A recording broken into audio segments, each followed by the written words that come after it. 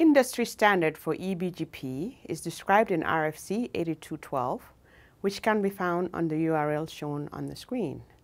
This RFC basically describes EBGP route propagation behavior without policies.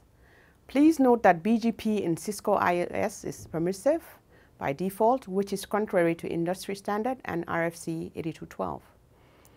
When configuring BGP peering without using filters, this means that all best paths on the local router are passed to the neighbor. All routes announced by the neighbor are received by the local router as well.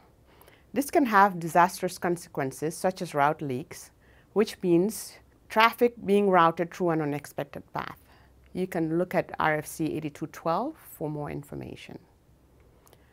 So what are the EBGP configuration best practices?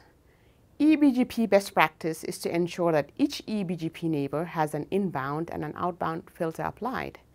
If you look at the example on the screen, router with ASN of 64511 has an EBGP neighbor with IPv4 address of 100.64.0.1 with an ASN of 64510.